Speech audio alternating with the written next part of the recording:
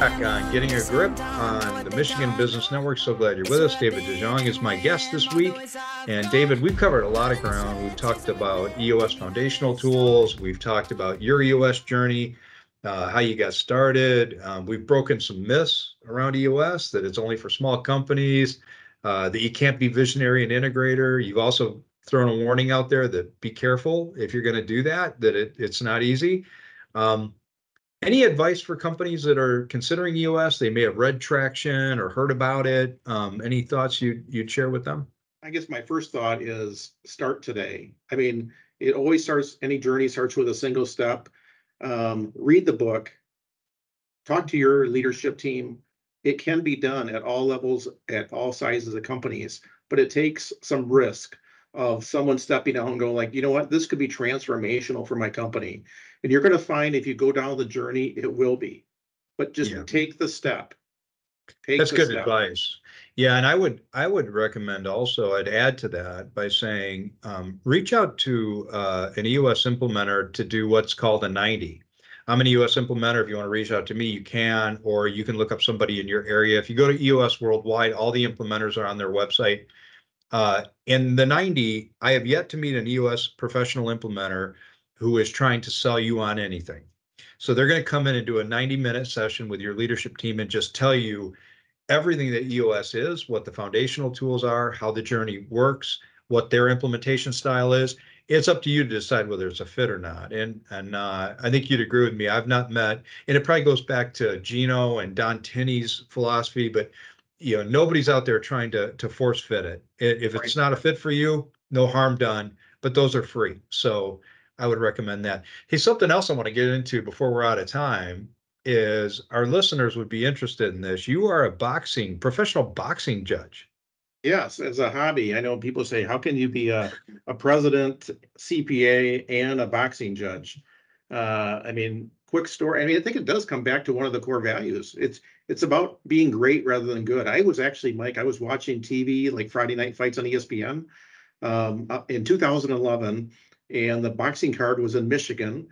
And the judging wasn't very good. The ESPN announcers were kind of being very harsh on the judges. And I thought, I could do better than this. I can do better than this. It started there. I can do better than this. So it's like those companies that want to say, can I do EOS? Take a step and try.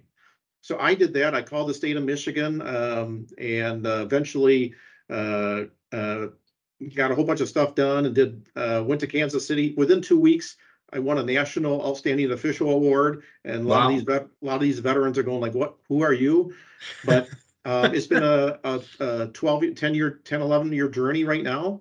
I've been blessed to do world title fights. I just did a main event on ESPN the last couple of months, and I got a big fight coming up that I got to fly down to Miami. But it's still, to me, even that, Mike, comes back to EOS. It's like taking a risk, pursuing great. Yeah. You can pursue great, whether it's in your business or your personal life. It's about not settling just for average. And I think you can apply that across really your whole entire life, your emotional life, spiritual life, your family, the whole thing. So take a risk, take a step. That's, I guess, I can encourage people to do. That is so well said. And it also ties into another benefit that I've experienced, and I know you have from EOS, which is the freedom to pursue other passions. Once you get traction in your business, you get this thing running on a common vision, healthy habits, and you get momentum underneath you. I found that I had freedom to pursue other passions. For you, it was judging boxing. For me, it's implementing EOS.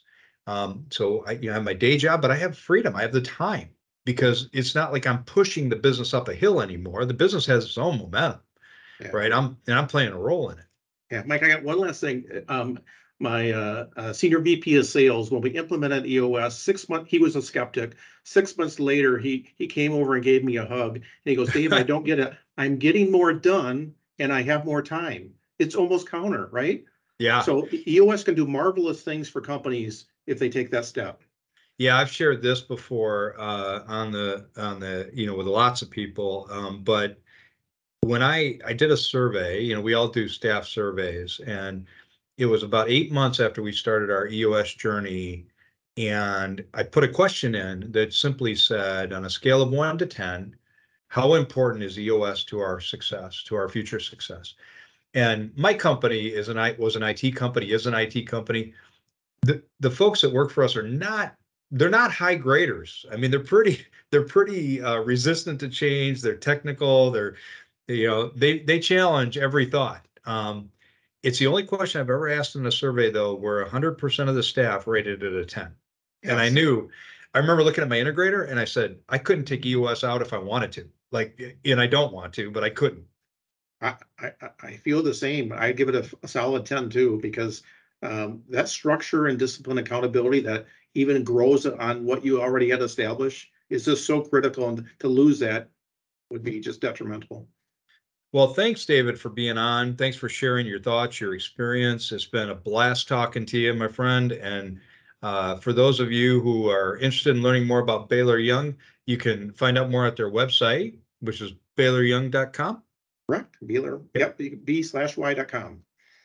B/Y.com. And thanks again for being with us. Thanks all of you for listening. We'll be back next week on Getting a Grip on the Michigan Business Network.